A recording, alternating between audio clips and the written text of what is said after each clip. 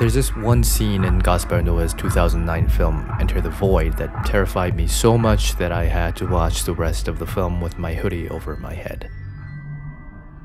As the movie went on, I began to wonder why that scene was so effective, and after some time, I realized that despite the criticism, the visuals of this film actually do have a particular purpose that not only makes this scene and the others effective, but necessary, depicting a subjective experience of a psychological trauma.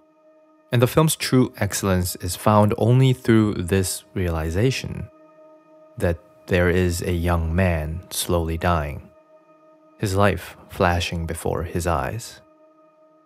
That there is a boy, a girl, a loving family, and then a trauma.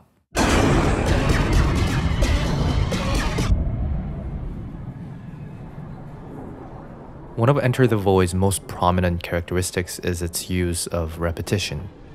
The film is told and viewed exclusively through the eyes of Oscar, a young American drug dealer and an addict living in Tokyo. We're given no information about him except that his sister Linda is in Tokyo with him, and that he has a friend named Alex who introduces him and the audience to the concept of reincarnation through the Tibetan Book of the Dead. It's all about what happens after you die. With this limited information and less than a quarter into the film, What do you want me to do? Oscar dies. And there we begin a cyclic and therefore repeating journey into Oscar's past, present, and future, greeted with patterns, symbols, images, and ideas that reveal his state of mind. We start with small things like the psychedelic love hotel, changing words on the wall, and the recurring conversations about abortion and maternal love.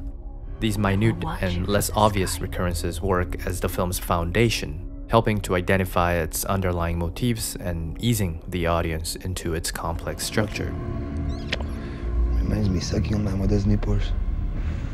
The vibrant colors of the Love Hotel foreshadow the last act of the film, hinting at the idea that Oscar isn't really reincarnating, but is using pieces of his memories to desperately make sense of his existence before he takes his last breath.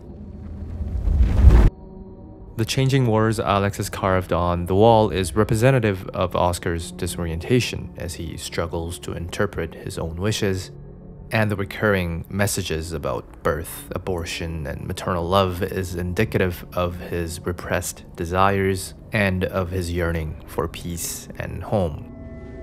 I just missed you so much. Then there are images that are repeated more explicitly. Of course, since the whole film is cyclical in nature, certain images are bound to repeat as an inevitable part of the journey. Oscar regularly seeing himself lying dead on the floor is a simple reiteration of his entire life that led up to the point of his unfortunate demise. And once a full circle has been drawn, he moves on to a different plane of existence. Similarly, there's a scene featuring young Oscar and Linda making promises to never leave each other. Do you remember that pact we made? We promised to never leave each other. This one is more closely linked to Oscar's trauma, as he is haunted by the guilt of not having fulfilled this promise, especially now that he's dying. But then there's the accident. To call this a fragment of his memories is a huge understatement. Before we talk about how this scene separates itself from other comparable examples of repetition, let's first consider the sound design.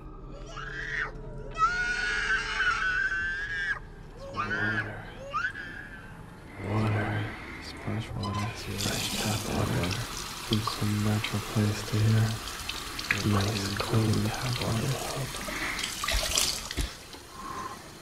For the most part, the sounds of Enter the Void remain abstract, both in their origin and in the resulting atmosphere. Most scores are indistinguishable as such, and the ambience of the film is often a result of layering countless unsourceable noises. As Oscar slips out of consciousness and enters the void, So do the sounds, with electronic drones, muted voices, and overblown reverbs and echoes that create an audio-visual asynchrony. Since the film takes place in Oscar's dying head, everything from his own voice to the voices of the world are altered to resemble a form of an auditory hallucination, producing a rather slow and low acoustic experience for the audience. So when scenes of a trauma, whether physical or psychological, are introduced, the sounds that have been withheld and restrained explode. The gunshot, the punch, the cutting of the umbilical cord, and the accident. And especially the accident because it is preceded by a rare instance of a clearly audible score, the music box remake of Johann Sebastian Bach's Air on the G string. This tune, a narration of Oscar's innocence and a longing for such positivity, quickly gets hijacked by the polar opposite vision of a horrific car crash that took everything away from him. So it's safe to say that the distinctive structure and timing of this appalling scene actually hold a meaningful thematic objective. And from here, the repetition only amplifies its genius.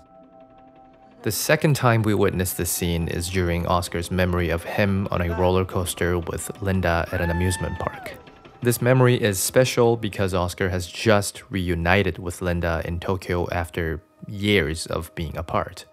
Being with his sister again, he is reminded of his childhood and what it was like to be okay.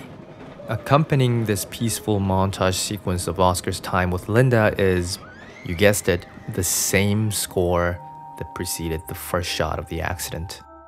With a building sense of unease, and before we can process the implication,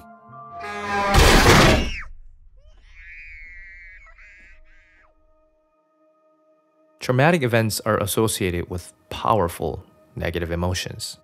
They're not only more easily recalled than other memories, positive or negative, but are in fact heavily intrusive. So this scene, which is shown 3 times in total, acts the same way, appearing at seemingly random moments, interrupting the flow of the narrative. It's a beautiful description of Oscar's lurking anxiety, anger, and regrets.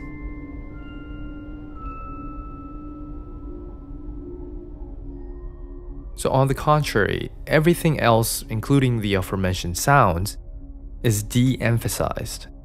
The characters of this film are shallow, monotonous, and underdeveloped because they're meant to act as a device that illustrate the ruptured human conditions. The film is long because DMT feels like eternity. It's a little bit like dying would be the ultimate trip, you know.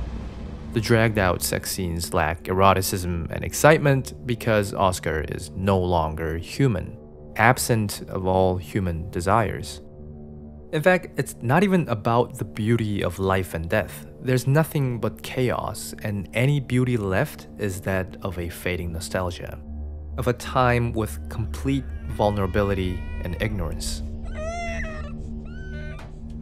Therefore, the scene is purely functional, a frantic measure to complete the cycle, to return home and find peace through death.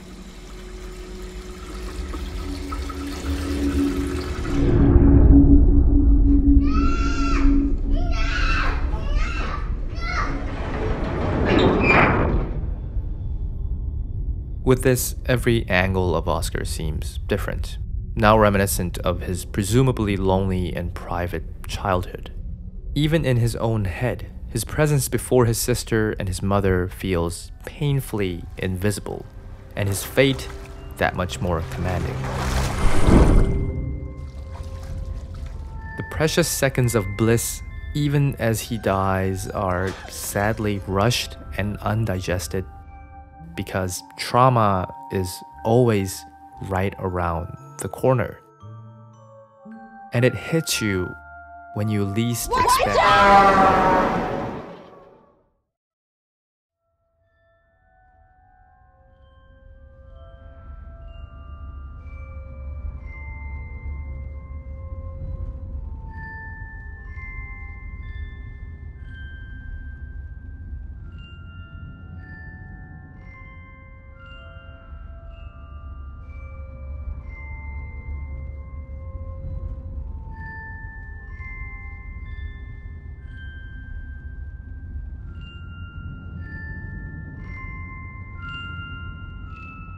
you.